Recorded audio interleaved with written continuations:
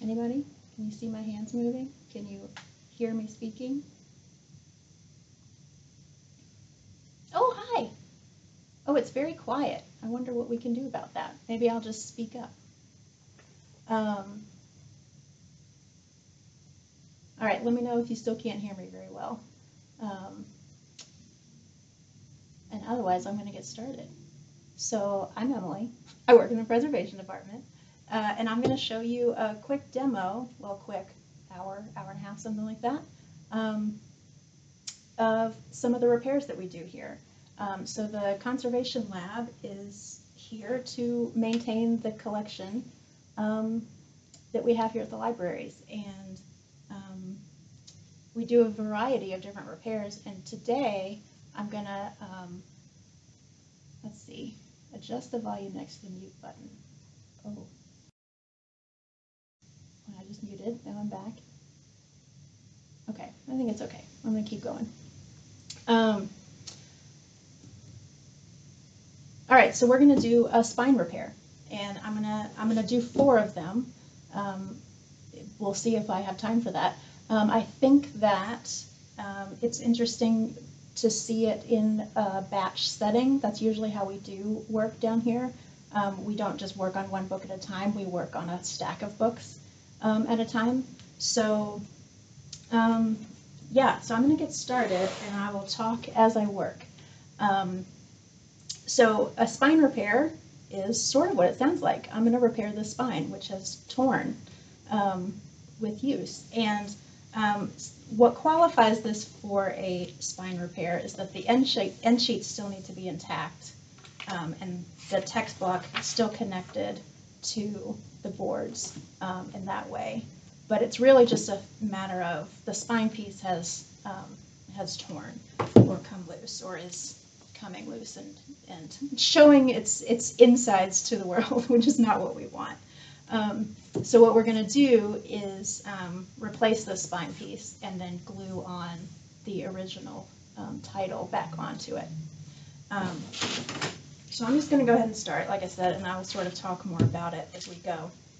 So the first thing I'm going to do is officially cut off the original spine piece. So I'm going to take my scalpel and slice that. I'm slicing on the board so that it's not going to damage anything on the inside. And then I can take off that original piece.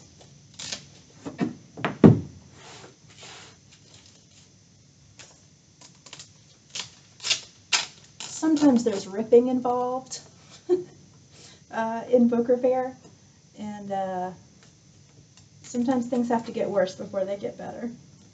I like ripping things apart. Let me get my little scissors here. If the front pages had separated from the cover, what would be done differently? Good question. So if there was a issue with the text block's attachment to the boards, it would need more of a full rebind. So it would mean taking off the original boards, taking off the original end sheets, and then we would clean the spine, and we would reattach new end sheets, and we would make a new cover for it completely, and reattach it whole, instead of doing it piece by piece.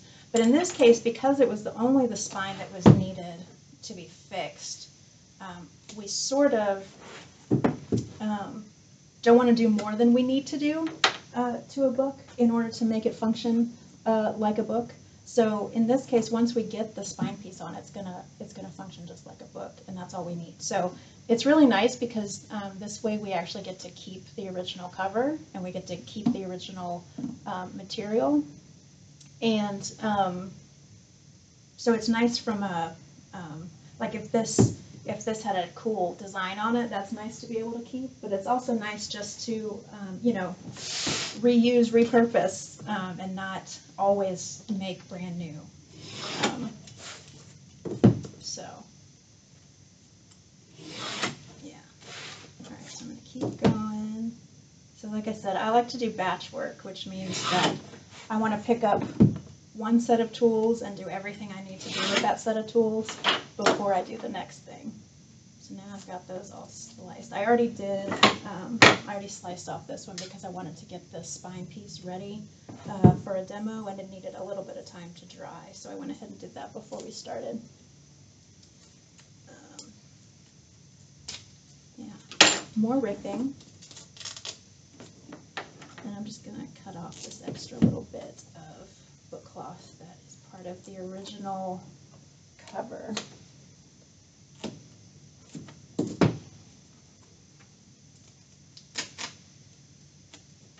Ripping, tearing. These are the sounds of the conservation lab.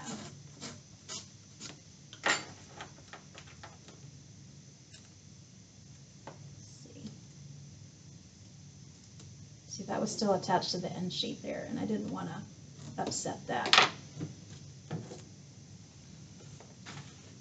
This particular repair also ends up getting lots of bits of pieces of book on my bench, so there's going to be a lot of bits. But I'm wearing an apron, and usually what ends up happening is that all these bits end up in my lap, and then I shake out my apron into the trash can all at once. How many books do you like to do in a batch? That's a good question. So I'm doing 4 today because I think that's going to fit best in the time we have. I usually do somewhere between 6 and 8 at a time. I find that to be a good number. The other good thing about batching, and this will make more sense when we get there, is that parts of this process require time to dry. And so while one is drying, I can be doing the next step on the next one. So that's handy. All right, so I've got these original spine pieces, and what I'm going to do now is clean them off. I don't need these little side bits, so I'm just going to go ahead and get that ripped off. I'm going to do a clean cut on these later, so it doesn't really matter if I'm ripping them and it's got a rough edge. That one doesn't really want to rip. Okay, and then they all have these original spine stiffeners, this paper bit. So I'm going to try to remove that. I'm going to do as much as I can dry, and then I'm going to get some water involved.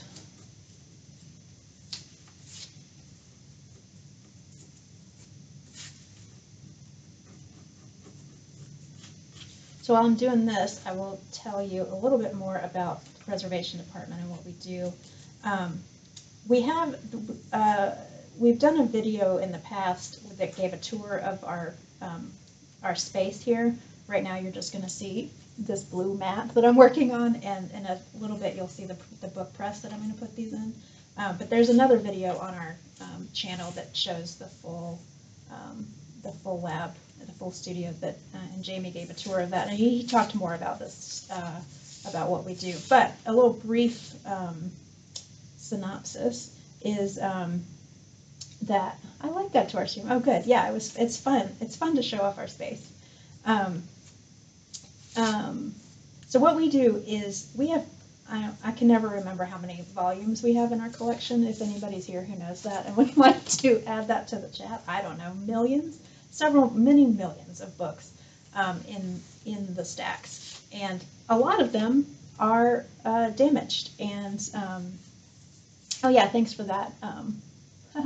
Thanks for that link to that video. There's Jamie. Yeah, you are a star now, Jamie. Good job. And now you're going to be even more of a star because I'm sending more people to watch you. So anyway, there's millions of volumes in the stacks. Many of them could use repair, but we don't. We are a 3-person department, and we don't have the resources to do all of that. So I say all that to say that we are a use-based repair department, meaning that we only work on books that have recently been used by a researcher or by a student, because that has demonstrated its value to the collection currently. And so that's how we select the books that we work on. I'm just bringing my cup of water over here because I'm going to start adding some moisture to this. So I've gotten everything off that I can dry off of these spines. So and I'm just going to add a little bit of water to sort of reactivate the glue that's on there so that I can scrape off the rest of this. I'm going to go ahead and get the second one soaking while I work on the first one. And what I'm going to need now is a scrap piece of paper that I can scrape this onto. If we had 4 or 5 people, yeah, we could definitely take on all 4 million volumes. Good point, because we're pretty awesome.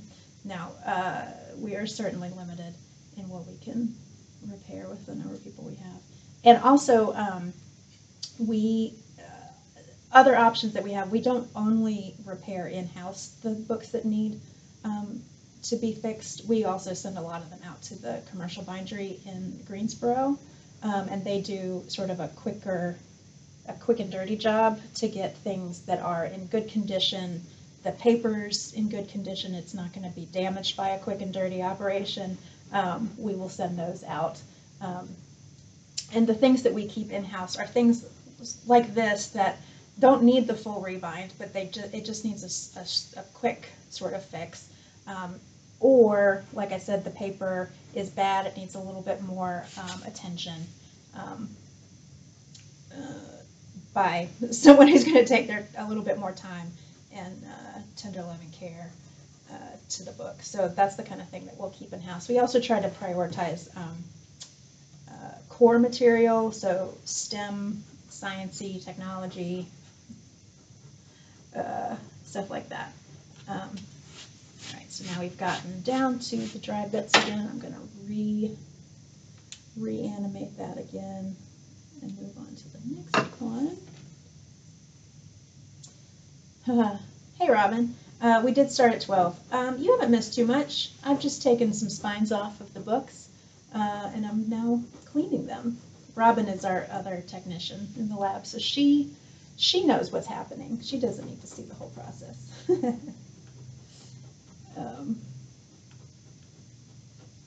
Yeah, and then I was just talking about us being use-based, a conservation lab, so we're not repairing everything that's in the stacks, only the things that have proven their usefulness recently.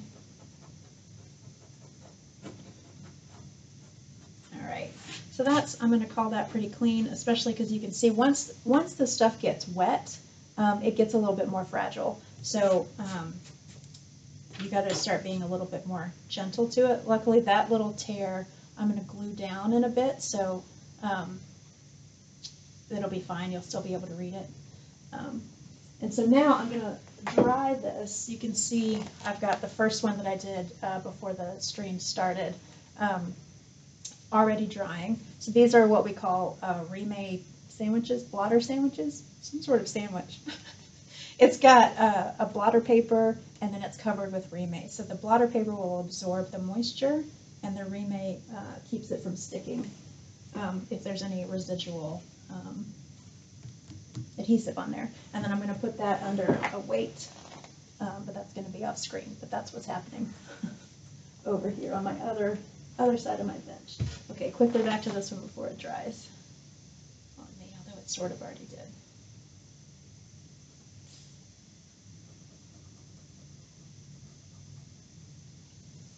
The forbidden sandwich. I scarfed down a sandwich before this stream started, so I am not even... The sound of a remade sandwich does not make me hungry, I have to say. Lots of fiber, that's true.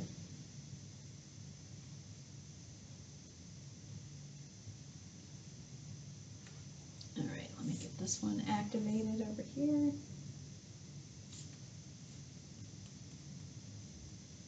It's interesting, for some books and some spines are more finicky than others. It depends on what kind of and how much glue they used and what materials they used. But it's interesting how some of them will just come right off. You don't even need to add water.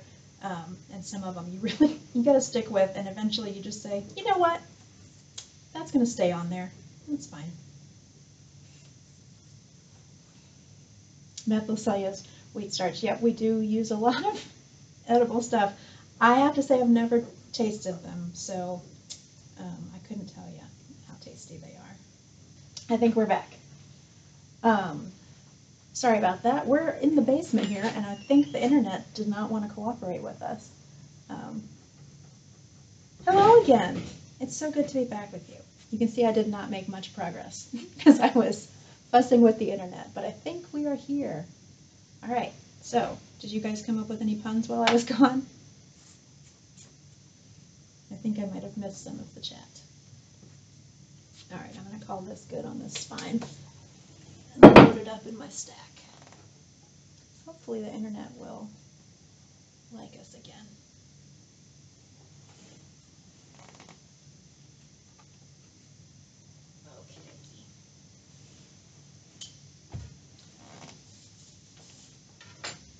All right, now it's time to clean up and start the next section. I'm hoping that you're in there. Okay, good. I see chats happening. I think that means we're all good. Okay. We got to start fresh within a clean area now that we've taken care of those spines, and we're going to move right along. Okay, so the next thing I'm going to do is keep tearing this down. That's how I think of it in my mind, is tear it down. And I'm going to start using a ruler for that. So I'm going to make some marks. Wait, how much do I do? I'm going to make some marks of where I want to cut this. On the front and the back.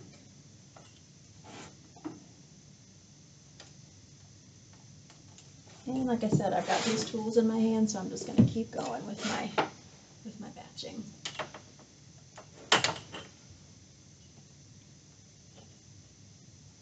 I've got quite a long ruler here. I could probably be using a shorter one, but you know, use what you got.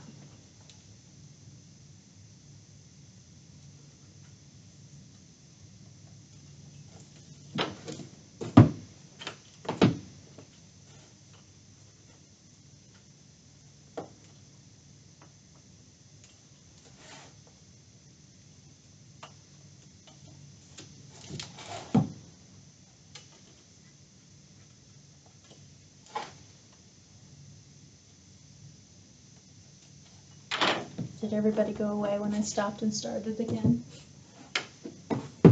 Oh, live again. Yay!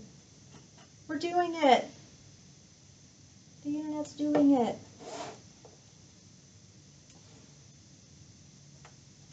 Thanks for coming back or sticking with me.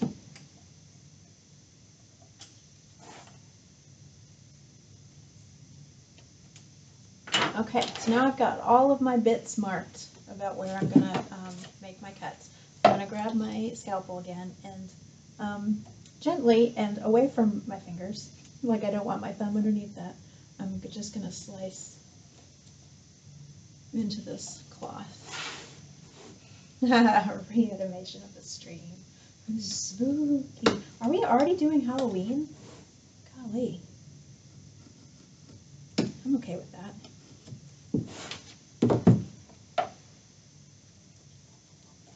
So what I'm doing is I'm just trying to gain access to underneath this cloth. And so I'm just giving it a little slice so I can get in there.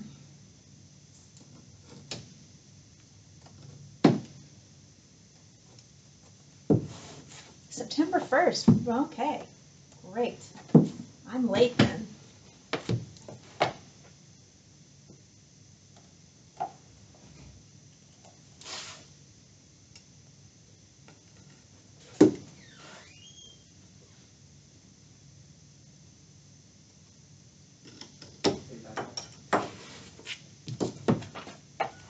Yep. All right, so I'm just slicing into the cloth here. I have a visitor coming into the lab. Jamie has returned from wherever he was. He was in the chat and now he's here. There's his hand. See? Buddy.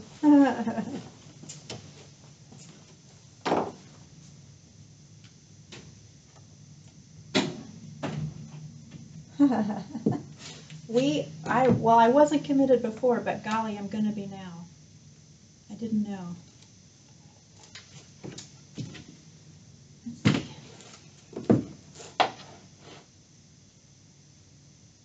All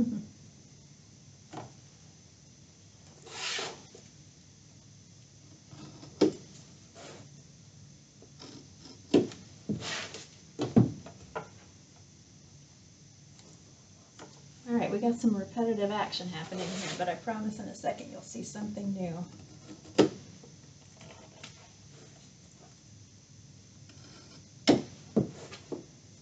Where is the preservation department?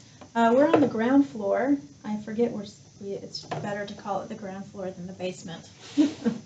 And we're in the east wing, on the ground floor, on the Hillsborough side. There's actually some windows that I probably shouldn't tell you this because y'all are going to do something spooky to me, but there are windows outside that sort of look in. If you want to come visit and wave.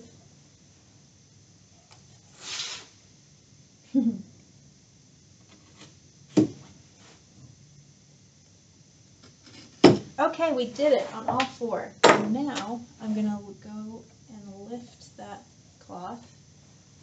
You can see what's happening. I trim that cloth. It's not going to focus very well.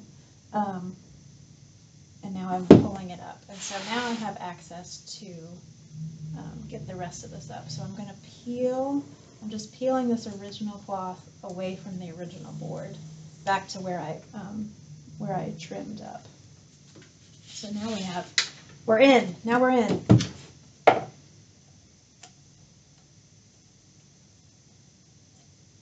This is a repair that actually, when you see the finished product, it doesn't look like very much happened. But then you see it in the whole process and you go, oh, yeah, no, you cut fully into that book. You got in there. So I'm going to end up with these little wings right here. So I'm just going to trim that off so we're all even.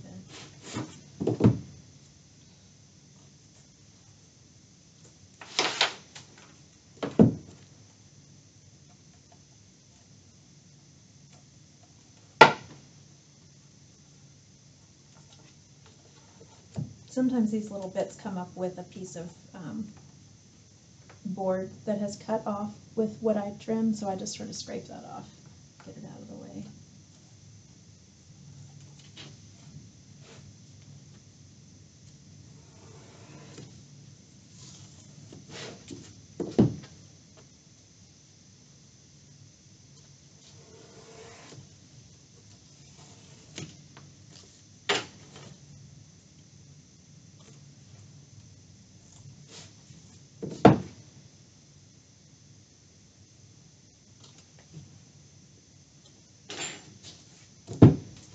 Hey, Jimmy's back again. Now, live from his office.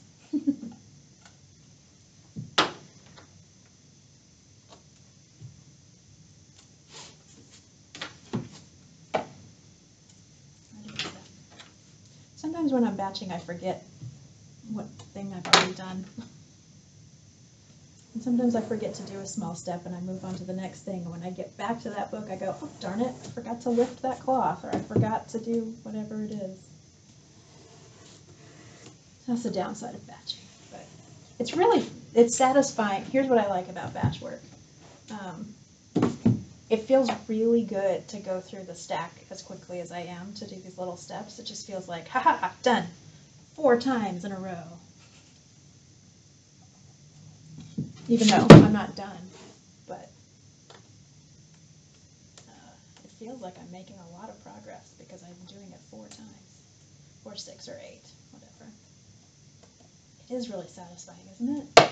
Just wait, it's going to get even better.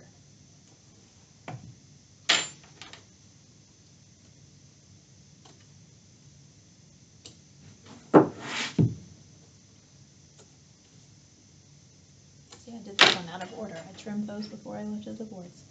Listen, you gotta keep it interesting.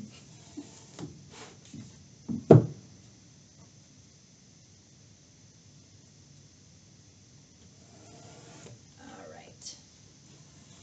So now we're all the way in to 4 books. So what do we do now? Now we gotta prep this to add a new piece of cloth to the spine. What would you do with a soft cover book with a bad spine? Yeah, a soft cover book, if it's ripped, that's pretty much the end of the line for that cover, and we would do a full rebind on it and turn it into a hardcover book. Occasionally, if it's not like super ripped, we can do paste mend repair with some Japanese tissue just to sort of cover up this or reinforce the tear. But usually that's not going to work long term, so we would do a more substantial repair to that book and do a full rebind. Okay, so what are we going to do now? I got to prep this for new material. So what I'm going to do is, eventually what's going to happen here is that I'm going to take a new piece of buckram that with a sympathetic color, and I'm going to trim it to the right size and attach it here.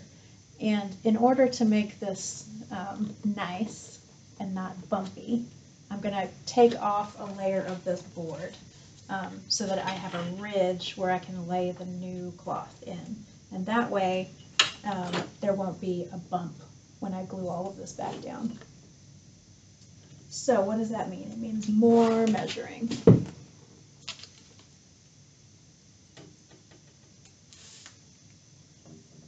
just going to run through all 4 of these again and get these measurements on.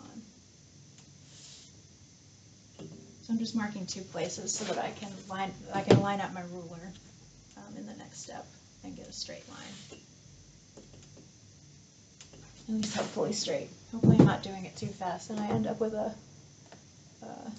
diagonal line. Although, again, like I said, you got to keep it interesting. Why not have a diagonal?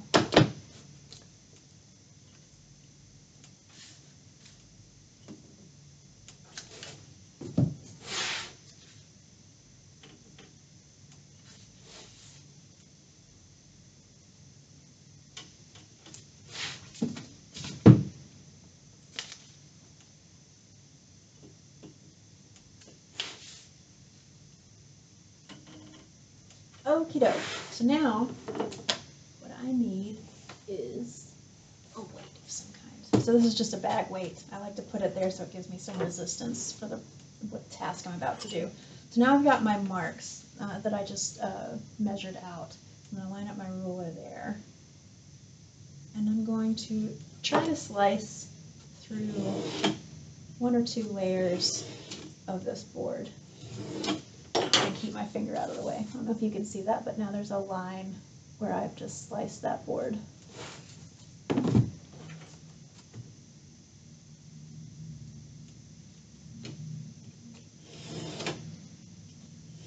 This always feels dangerous because I push that out of the way and just enough time to get the scalpel in. Alright, so now I'm going to take off a layer or 2 of this board. Basically, I'm just going to try to delaminate it up to that line that I just trimmed. Some books and some board is really nice, and it lets you just come off in a strip like that. And that's usually what I want, but other ones you sort of have to dig and claw and carve out this line, and sometimes it can be really frustrating. But man, if you can get the perfect peel with the right depth all the way across this book, ooh, it feels so good. These are the kind of days you live for in conservation. Also, sometimes when this part of the spine is higher than this board, I find it hard to work with, so I'll just stick a piece of board underneath, and then that lifts this up over this, and then I've got access to this a little bit better.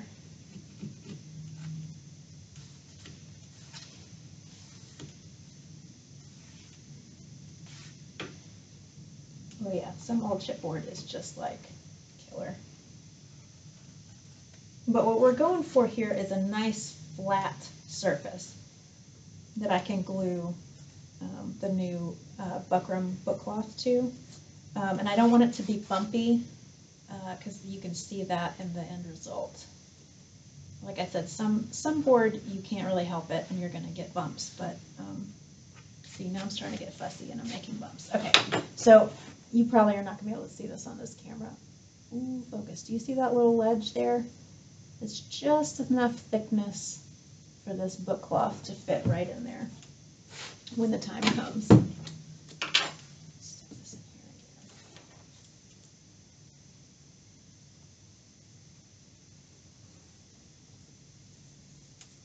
again. Come on, give me a good one.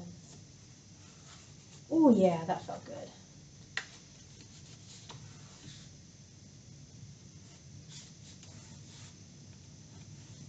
All right, see, sometimes it just works with you and you get very happy. Here's another thing that happens when you work with your hands a lot. I feel like I can see things better with my fingers sometimes than my eyes. So like rubbing my finger along here, I can tell if it's even or not in a way that I can't see with my eyeballs. Let's see, I haven't cut this yet. Okay, back on. Back to the dangerous bit.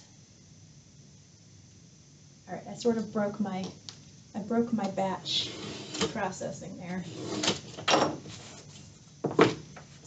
meant to slice all these first.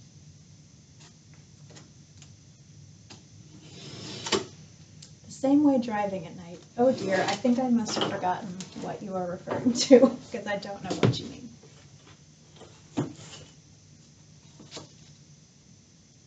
Oh, eyeballs. Seeing things.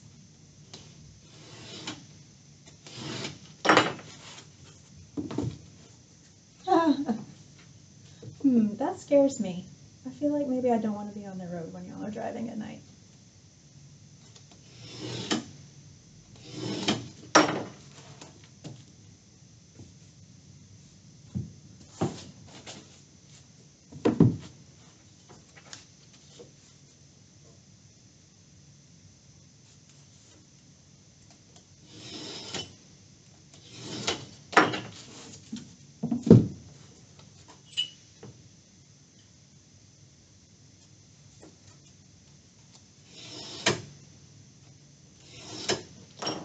Now they're all sliced. Let's keep peeling. See all the bits that are coming off of this book? These books? It's just like a chaos time. Ooh, that board felt good. I want a little bit more that was a little bit thin. Famous last words. Sometimes you can get a little too carried away. Uh-oh.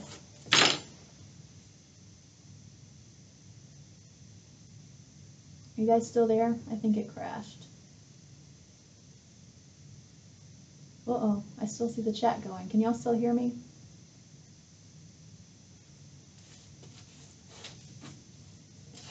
Okay, good. Oh, the video's frozen.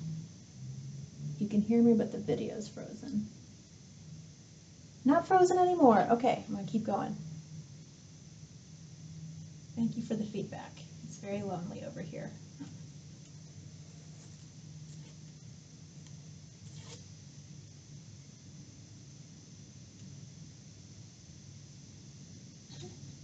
There's a first aid kit and a safety straight edge. You're right. Use this again.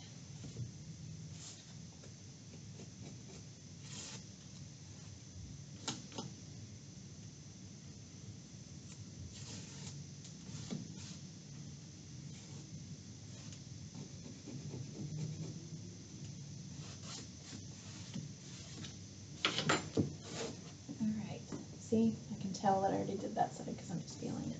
All right, we're moving right along. How are we doing? 12:43. Okay. Not too shabby.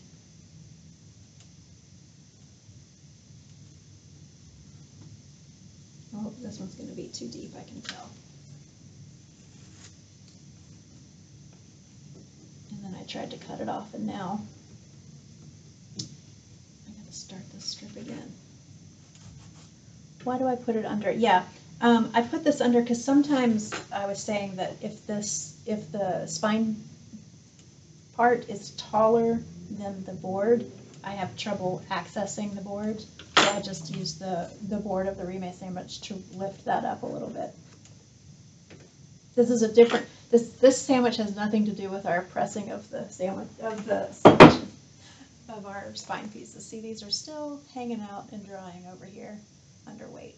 And I just have an extra one that I'm using for this different purpose now.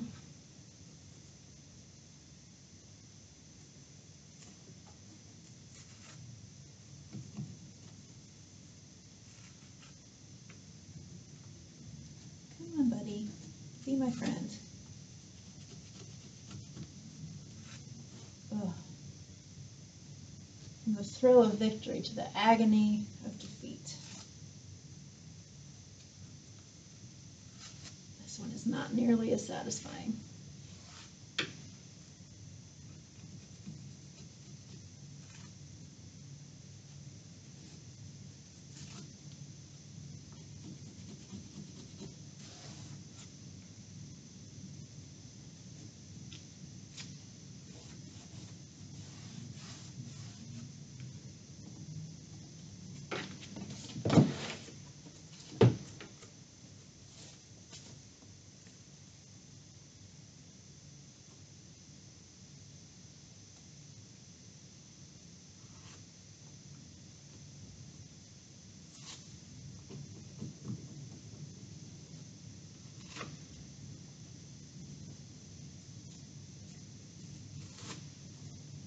Kind of work you can really just get lost in and sort of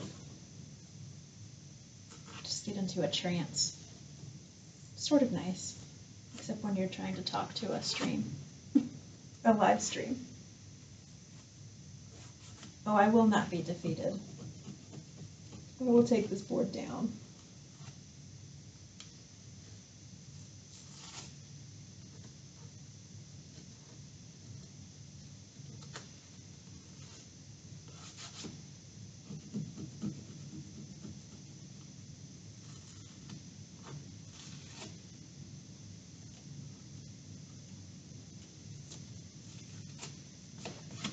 Yeah, buddy. Got her done. All right, one more.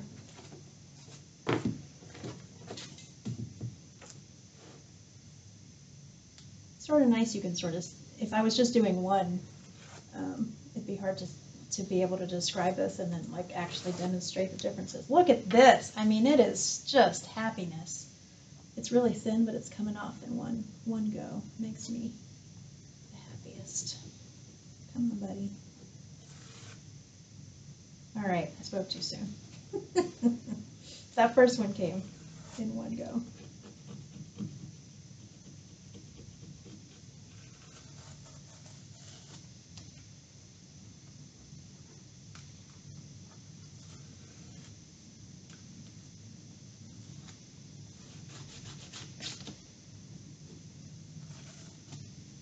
All right, pretty good.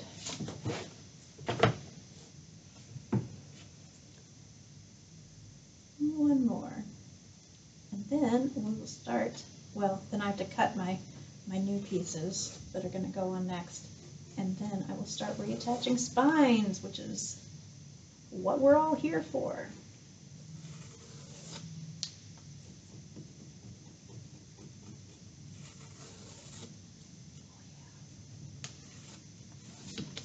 Okay, that felt good. Woohoo!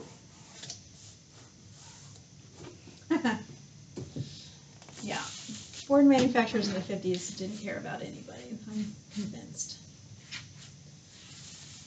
All right. Let's get this out of the way so that I can just go in my lap.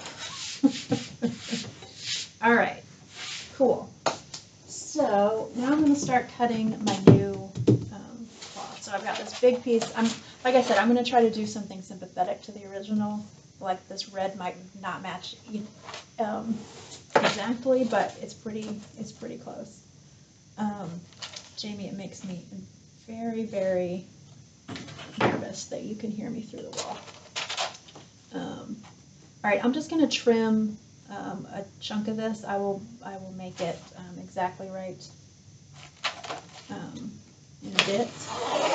I'm just just going to give myself something to work with. And I'm just going to square this off using the mat, the grid on the mat.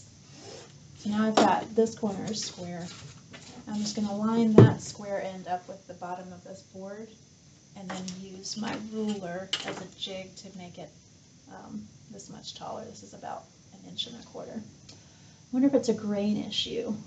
Yeah, I think that is true. Like, not all binders were as careful with used boards with grain parallel to the spine. Right, so that's a good point, Robin. A lot of, as a general rule in bookbinding, you want anything that has a grain to it so that if it folds more easily, you want that to go parallel to the spine.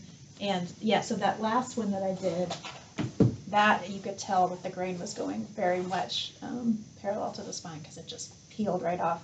And I think whichever one I was having trouble with, it definitely felt like there wasn't a strong grain to that board, or it was going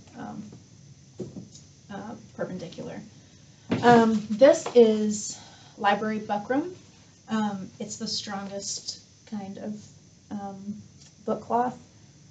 I'm having trouble thinking about what it is that they do to it, but it's cloth that they like infuse with something, so it's really tough. Yeah, Buckram. So I think that's the fun word you're talking about. Yeah, so it will last a long time, and I've got the grain going parallel to this line. All right, so I've got that cut about 1.25 inches above there. Yeah, I think it was Buckram that was the fun word. Let's see. In this case, I don't have a color that's close to this, but I do know that the words on the spine were brown. So in this case, I'm going to use a contrasting color, because ultimately you're only going to see this color about right here on either side of the spine. So it's not going to be a lot. But also you can sort of have fun thinking up wacky combinations. But that's not what we do here. We really try to make it work with the original. So again, I'm going to square this off, although that's pretty good already.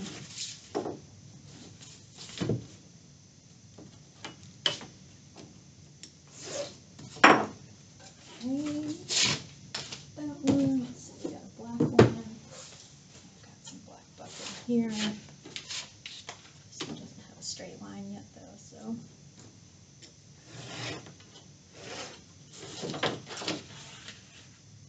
And you can see you don't really need that much to cover the amount that we're trying to cover here.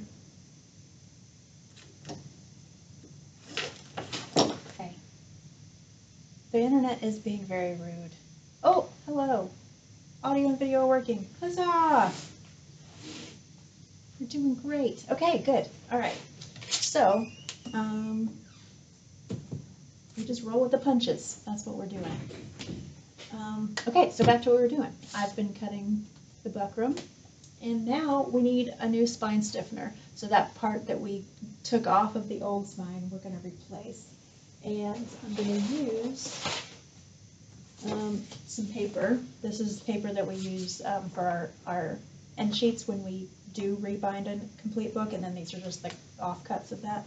So this needs to be the same height as the board, so I usually just sort of crimp that and trim it. And then I need it to be the width of the spine. So I'm just gonna, with this offcut piece, I'm gonna use it to mark how wide we need to be. And then I'm gonna transfer that mark over here twice. And then trim. Uh-oh, it says OBS crashed. Can you still hear me?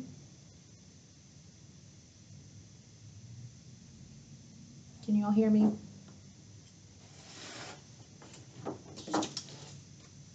Yeah, Robin, I think they will stitch all of them together. Yes, you can hear me. Good.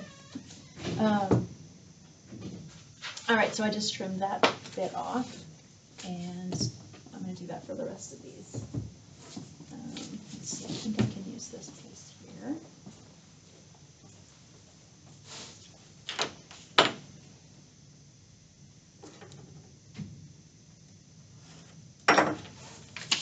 Then make my mark again.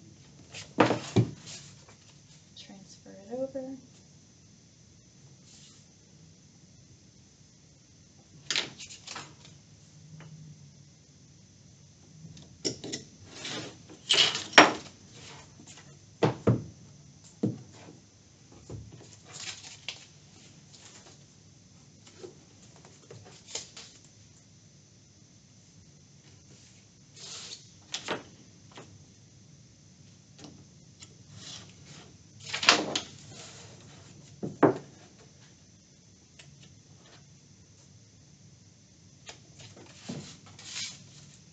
Maybe 3 in my batch would have been a better choice for the stream.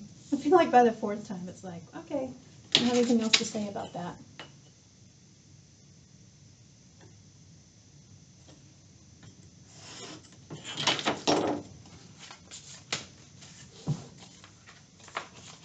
It's okay, hopefully you're happy to just watch. Ha! That's right, this stream needs to be repaired like a spine.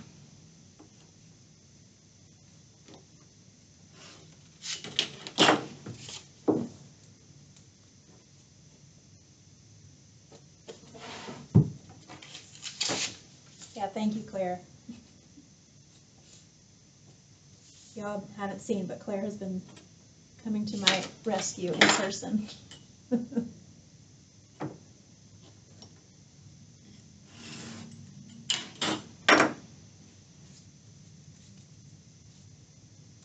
Really, Robin? That's interesting.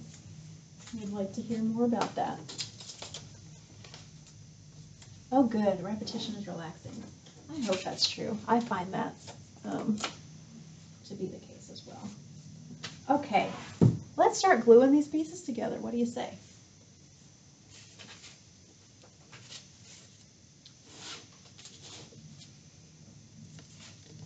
All right, so what I'm going to do is I'm going to glue this into that little ridge that I cut, and I've got about a 1/2 inch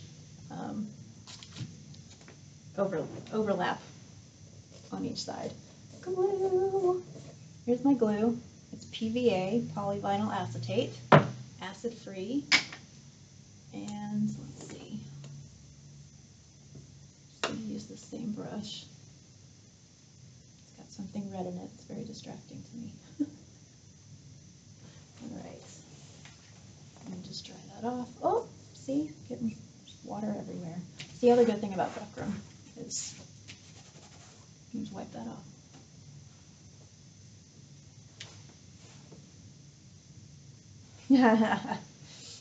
Yeah, it's pretty nice to peel that glue off your hand. I still get that sensation every day not because I'm like painting the glue on, but you just end up with glue on your hands and you can peel it off. Oh, look, I've just got goo gunk on, whatever. I've got stuff on my hands, is my point. All right, so I'm going to glue up this area.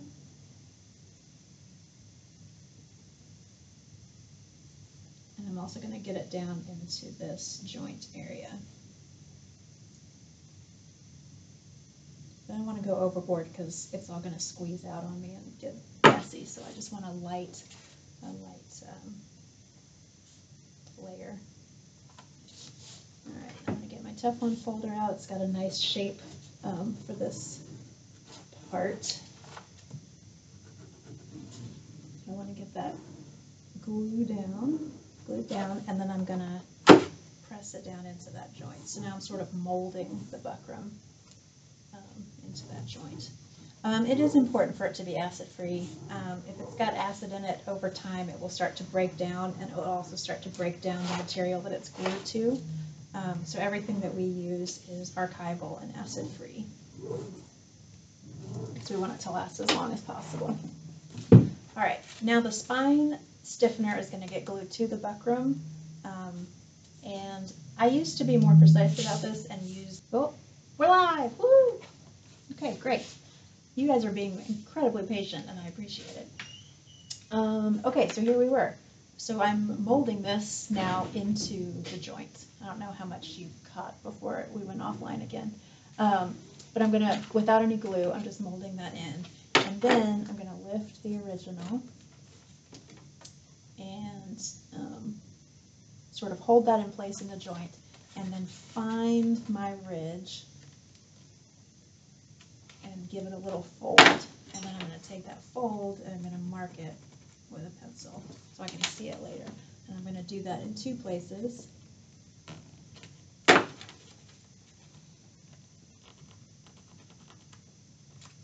then I can trim that piece down to the exact size I need.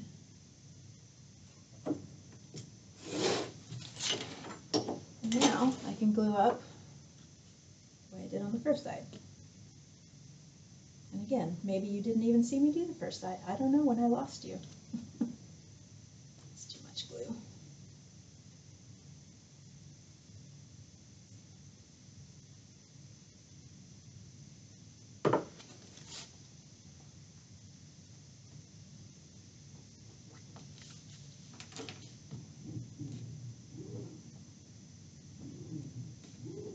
And then once I get it down into that joint again, it should line right up with that ridge that I made.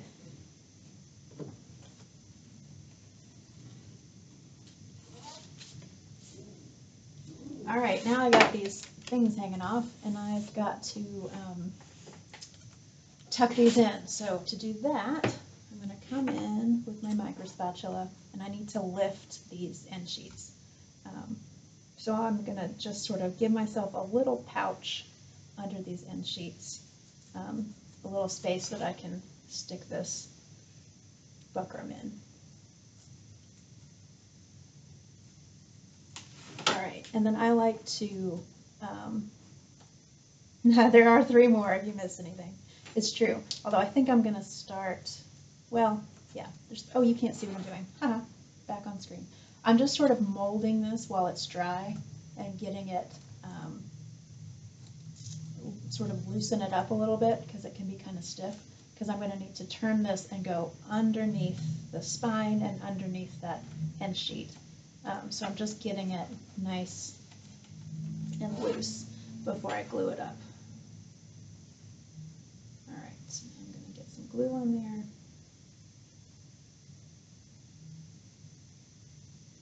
And tuck it under.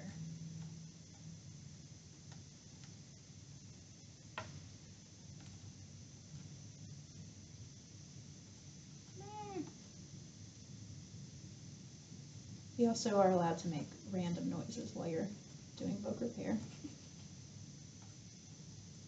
I've been doing a lot of this at home during the pandemic, and the noises I would say have increased from my book repair processes. All right, so that sort of got a little bit jumbled, so I'm going to turn it up right. All right, where is, now I'm going to use my bone folder, not my Teflon folder. This one's a little bit, I was going to say meaner. It's more mean. It sort of gives a crisper line. It's harder. Harder is the word I'm looking for, not mean. To sort of press that down. And I'm sort of going under the end sheet to do that. And so now that's nice and tucked under. Have you ever had to re-spine a book? That's interesting. The noises definitely make the folds go better. Re-spine. On occasion, I have seen a spine repair come back, and usually it's for a book that's like super heavily used, like if it's in reserves or something. But typically, I will probably not see these again in my career. If we made the right choice and that this was the right repair to do in the first place, you know what I forgot to do was lift my end sheets. So if it was the right repair to begin with, it means that the rest of it is still intact, and we've just made the spine a heck of a lot stronger. So if the rest of it remains intact, then it should last a while. Sorry, I keep going off camera to do this. It is usually quiet in the lab, but that's because we are listening to music and or podcasts in our headphones. So we all go somewhere else in our minds while we do this. But it's pretty great. It's kind of one of the big perks of the job.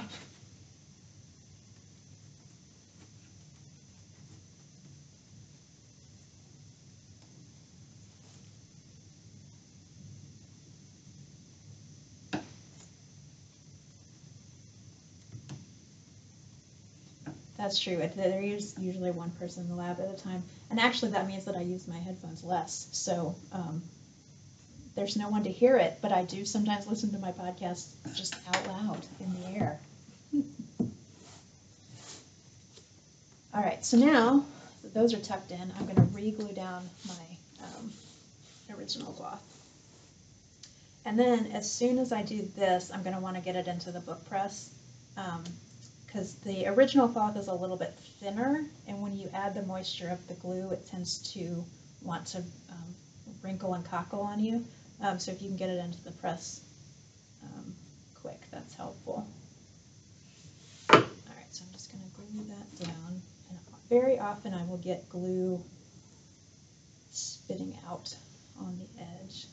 So this is when I have worked on my technique of lifting the glue with the spatula, and then I just sort of scrape it onto my glue bucket. And then I also use, this is just Rimmé not in a sandwich, and I'm just going to use that to sort of wipe up what's left. And then that glue will have come out a little bit on the edges here, so I'm just going to use that to retuck this bit that we cut up in the beginning. Get that extra glue off.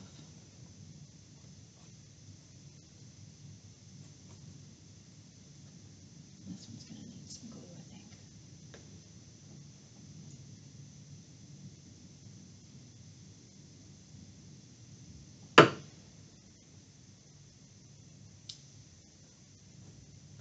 Yeah, that's true, Jamie.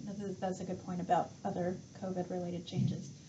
Yeah, luckily Robin and I do this kind of work already at home, so we had some space set up, and that has been a real help because I don't know if mentally I could have handled being at home without something to do. So, yeah. Okay, so that's now glued back down. Let me do the other side. It's going to be too much. It's really hard not to put too much on there. It just feels like you want to, but then you regret it. When you start sticking it down and it comes out, you've got a huge mess.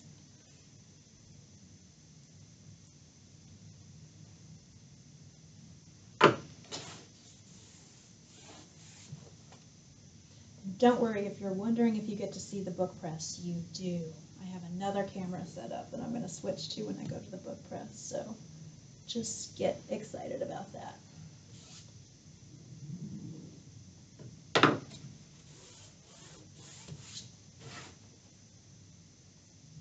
And then when this comes back out, I will re-glue down those end sheets that I lifted. Sometimes I sort of forget to be honest with you. But I'll just put some glue on to my micro spatula and stick it under there so I can glue it back down. If I do it now, I find that it creates a mess in the press, and I would prefer not to have a mess in the press. Get that a little bit off. And also, what I'll do when they come out, you can also see that a lot of times the corners are sort of messed up. So I will also reinforce and consolidate those when it comes out of the press. Okay, get excited. I'm going to switch camera views because we're going to the book press. All right, let's see if we can make this happen. There's the book press. And soon you're going to see me. You're going to see who's been talking to you this whole time. Hi, it's me, Emily.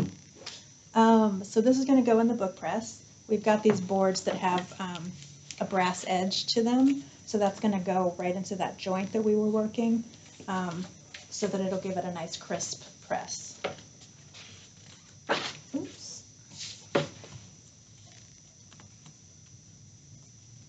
can't see the chat right now, so if you're all going crazy over the press, I don't blame you. I just can't see it. All right, give that a good spin. Ta-da! And now I go back to do others. You saw me! It was a person! Okay, hold on. And now you're back to just my hands. Sorry. All right, let's do another one. It is not a homemade apron. It is an IKEA apron. If you must know.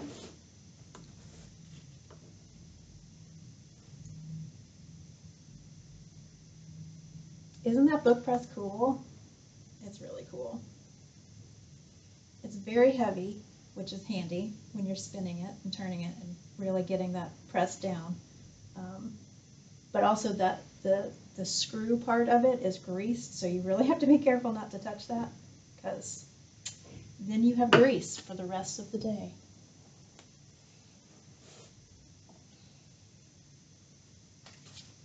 Okie dokie. I knew you'd be excited about that press.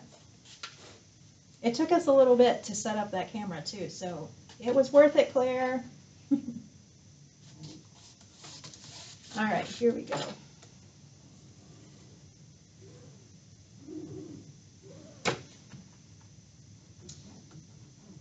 Totally worth it. All right, so here's where that batch work helps, because that book that's in the press right now, I'm going to be able to put 2 books in the press at a time. So let's say this takes me 10, 15 minutes to get this to the press, maybe. I don't know. How long is that going to take? And then I will do another one that will replace the first one I put in the press. So that means it's going to have a good 20 to 30 minutes in the press, which is really all it needs. For this repair, it just sort of needs to nip in the press until it can dry a little bit. So that's why it's handy to do. If you I sort of feel like I'm singing it around when I'm doing batch work, because when they start coming out, then I start doing the corners and I start gluing on the original spine piece. And it just starts to feel like a really nice rhythm.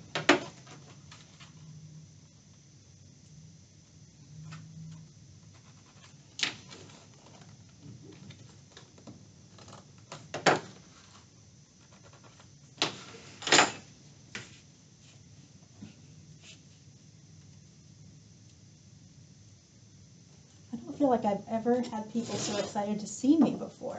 Just looking back at the comments. A person!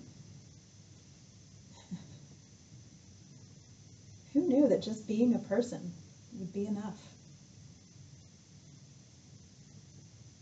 That's probably something we can all remember. That you're enough just by being you. When did this turn into Mr. Rogers? I don't know.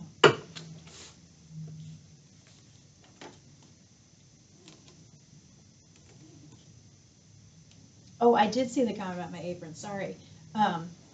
It is from IKEA. It is not homemade, but I think equally exciting to be coming from IKEA.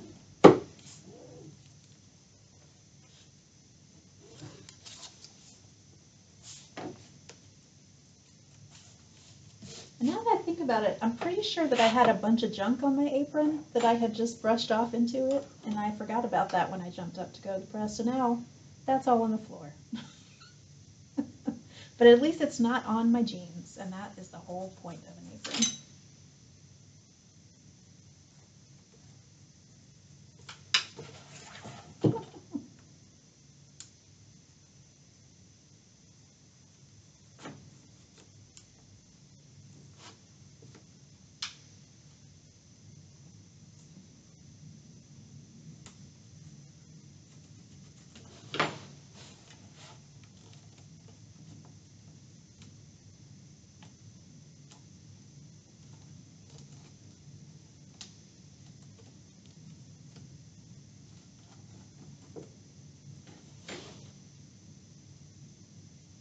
Oh, off screen again.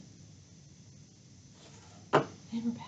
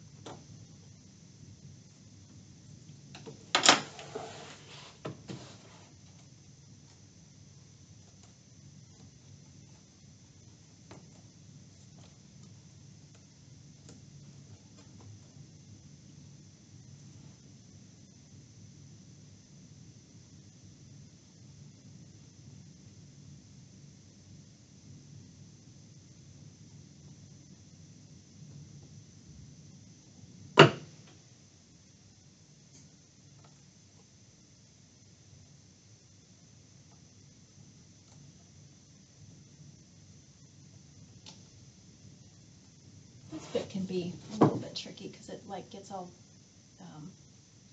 folded up on itself in there. That's what happens when you try to turn something from the outside in on itself. It sort of is bigger than the space you're putting it into, so you just have to convince it to go in there.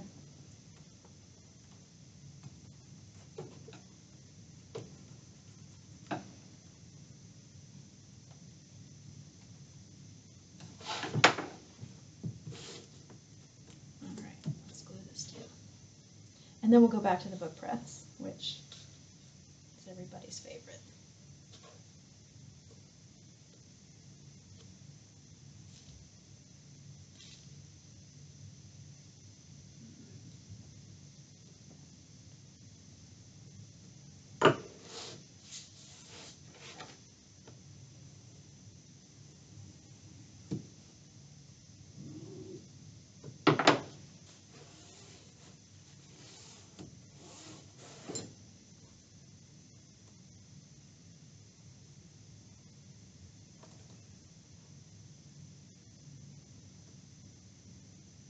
Book press, book press. I can hear it. I can hear you chanting.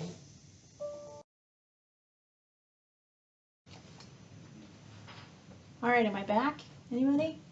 Oh, yep. Yeah, I hear a yep. I think I'm back. We're back! Can you believe? Whew, that one was rough. That time, the computer ran out of battery, so we had to plug it in. But we got there. And look, we're right where we were before I left, so great. But where's my glue brush? That's a good question. Here it is. Okay. Recenter.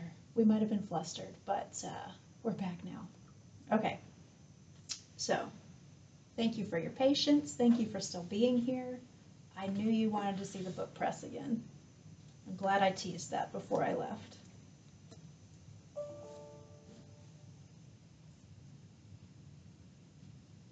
Can you still hear me?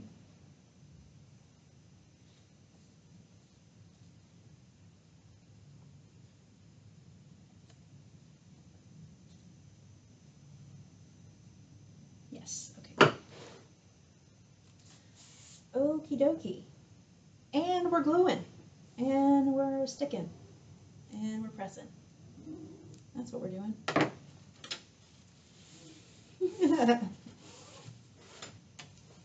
Your enthusiasm is a real boost. I appreciate it.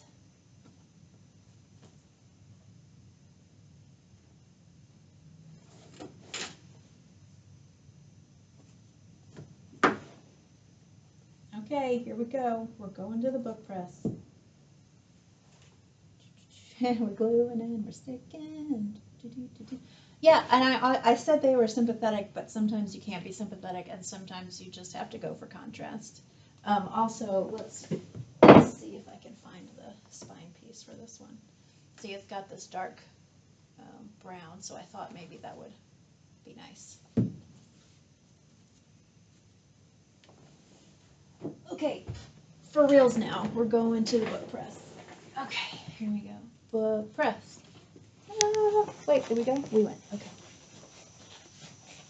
And here I am again. in my IKEA apron. All right, so now we're going to double stack this guy on top. Here's where the brass edge boards come in handy. They go below and they go above. So I can also stick it onto this book and get another board to go on top.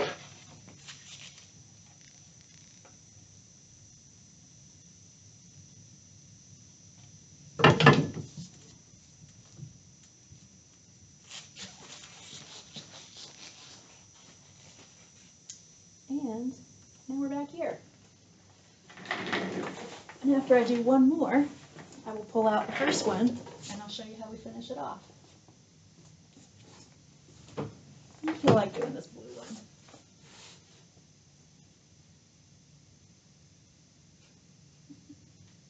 There I was, a person again. This is great. It's sort of like a cooking show, except I'm actually doing it in real time. It's not like I had one in there to begin with. Like a cooking show.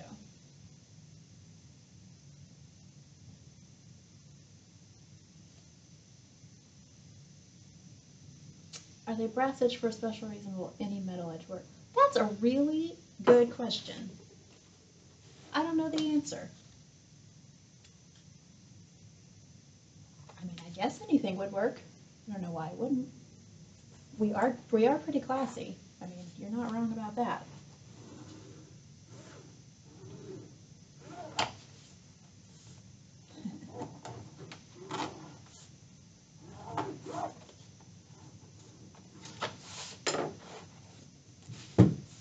Yeah, this is pretty. See, I could have done the black one, but I think I made the right choice.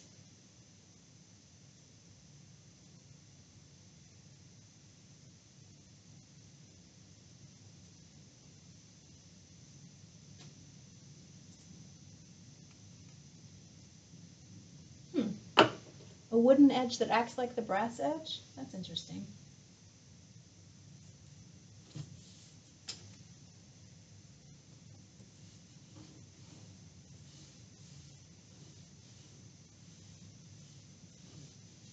I don't think I talked about why we put a spine stiffener in, although it's maybe not that mysterious of an answer. But if you think about how you pull a book off a shelf, or how a lot of people do, but it's really not the best way, you come in from the top and you pull at it, so it gives it a little bit more durability. But for all of you here, I know that none of you would ever pull a book off like that because it's just going to cause this actual damage that I'm now repairing. So the better way to do it is to push the books beside it back and then grab it and pull it off the shelf. That's my little tip for the day.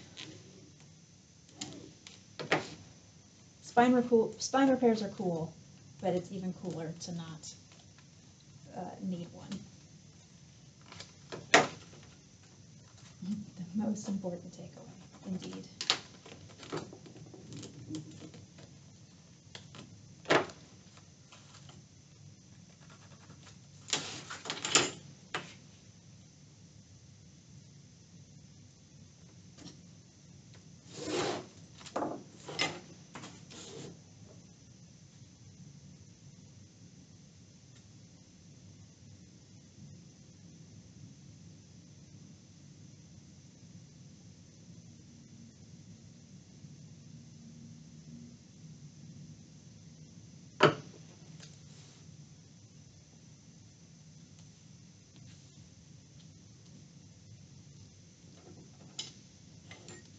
Well, there is one more special surprise about how we're going to reattach that spine piece, which I don't know if any of you are going to see coming, frankly.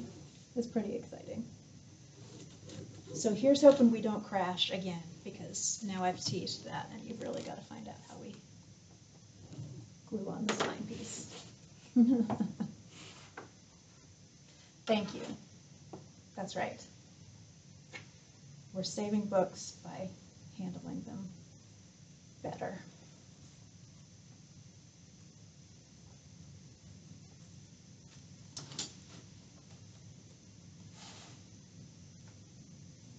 Yes! It changed the world!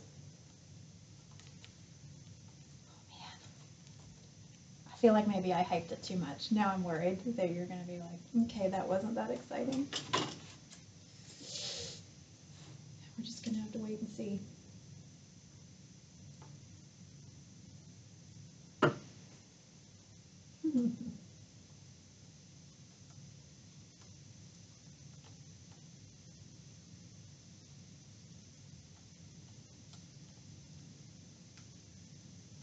Oh, this one is fussing at me. This one does not want to go where I want it to go. Come on, buddy. You can do it.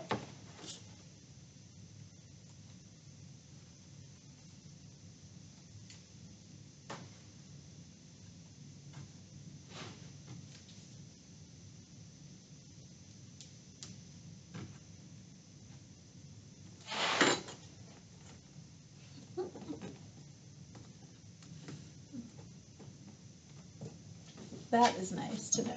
I can't disappoint you.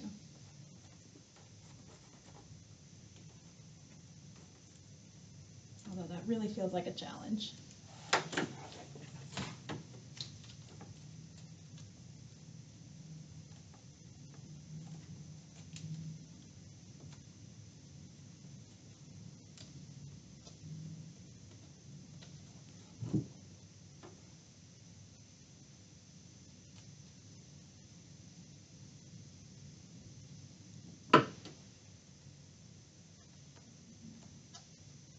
Uh-oh, didn't look my end sheets. I was thinking about how to disappoint you and I forgot what I was doing.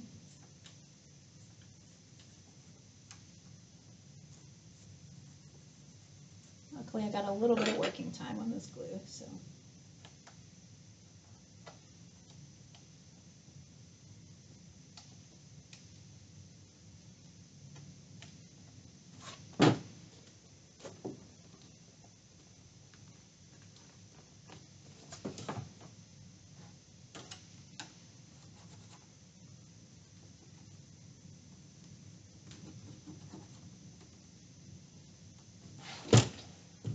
Okay, we're nearly there. Nearly there, folks. We're doing it. We are repairing those spines.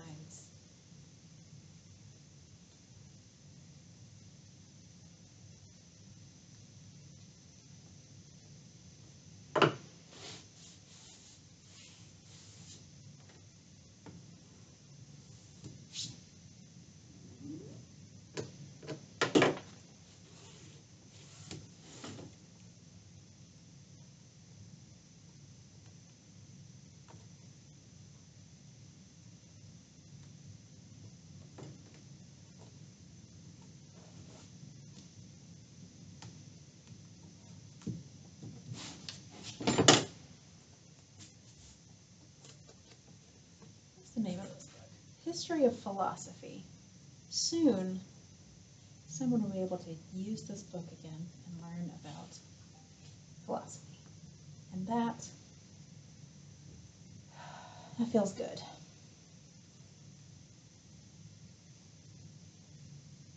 I mean, I don't know if I need to learn about philosophy, but I'm pretty glad that somebody else can.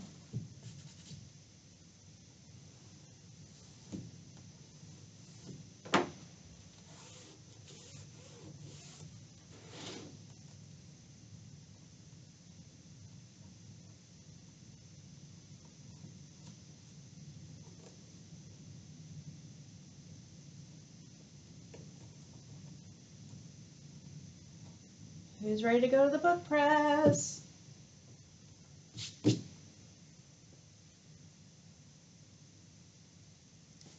I hope you said yes, because that's where we're going.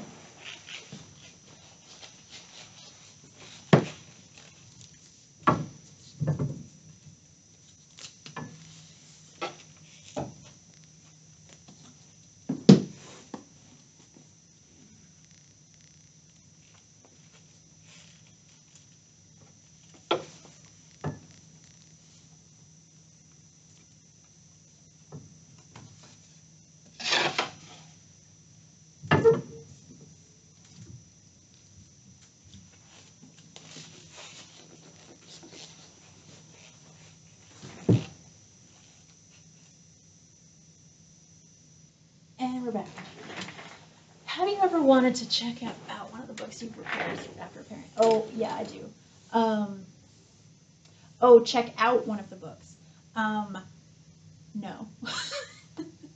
There haven't been a whole lot that I've been interested in actually checking out to read, but I do like to see them in the stacks and see, like, check out if they're doing okay. All the books that we do a full repair on in the lab, we date them and initial them in the back. So when I see one of those in the stacks, I almost every time have to look and see who did it and how it looks and how long it's been and if it's holding up. It usually is, so that's good. Okay, let's get out the original spine piece of this one. So here it is, and we are going to trim this down. So I've got this ruler that's got a grid in it. I don't know if you can really see it, which is really helpful because I can line it up with the text that's in the middle of the spine and get a nice straight line. So let me do that.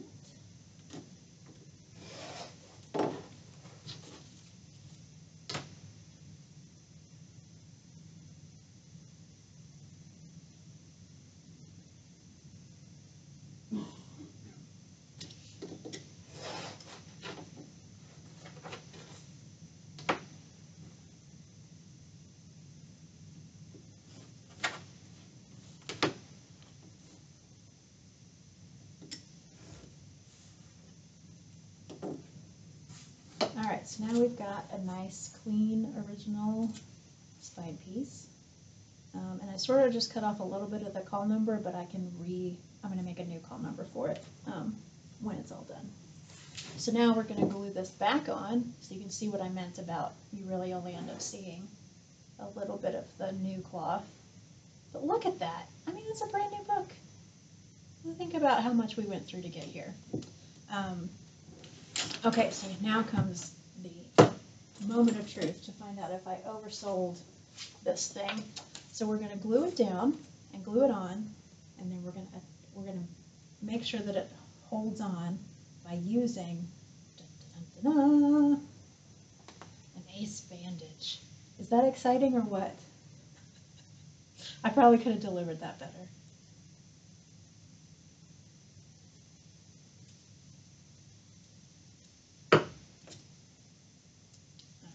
Glue this on. I got to make sure that the front is in the front and that I glue it right side up.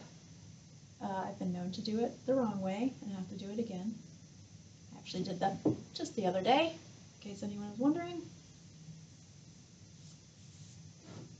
I'm going to glue that down. I'm also going to get this piece of Rime and cover it first and press it down with my bone folder. And the Rime just sort of protects it from this rubbing that I'm doing. So now that is nice and attached, but it's still wet and gluey, so it might get cockly if I don't press it somehow. But how do you press it against the spine? It's an ace bandage. This is it's sort of a book press, right?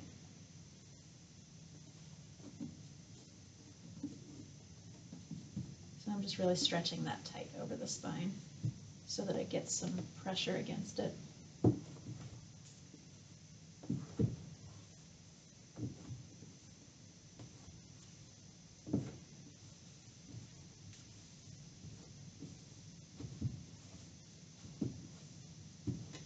Oh, yes, more spooky content. Maybe I was more ready for Halloween than I knew. Alright, and then I will let that dry for as long as it takes me to get to the next one that needs to have its spine attached.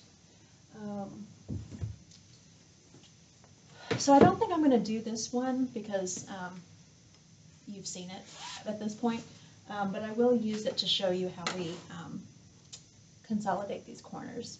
So I can do this ahead of time or after the fact, but I'm going to use some bulldog clips, and this is just some book board. Oh, that could be recovered.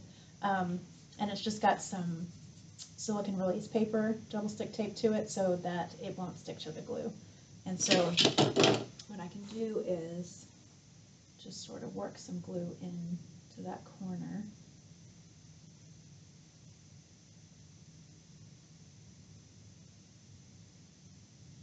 And then just sort of press it down. Top of the nail works really nicely for this task. So that's now good and glued, but I want it to press because it's a little bit, I don't know if you can see, a little bit wonky still. So if I put it in the bulldog press, it'll press it nice and flat and dry that way.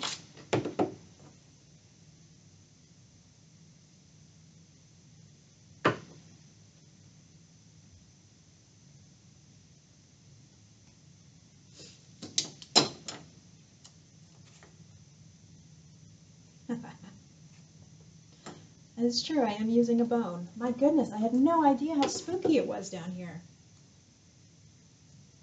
Now I know.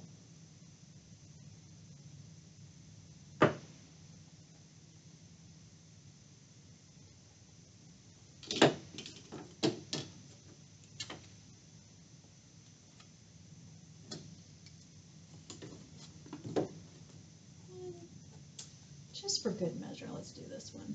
Oh, it's not as bad as the other ones.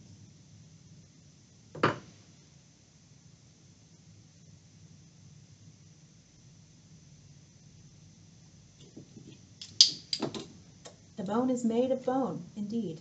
It is a bone folder. Teflon folder made out of Teflon, bone folder made out of bone. What kind of bone? I don't know, but let's hope it's not a human bone.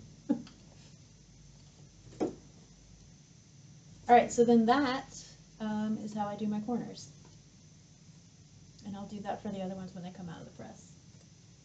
So I think at this point we've done it. You've seen the spine repairs. And you've seen a book press 3 different times. Pretty exciting. So I hope this was interesting. I certainly think it is. So thanks for coming and thanks for sticking with me. I appreciate y'all. And if I don't see another question in the next 10 seconds or so, then I'm going to sign off. We are so good at book spine repairs. It's true. All of us together. We could all do it now. All right. Thanks for coming, everybody. I hope you will join us again next time. See y'all.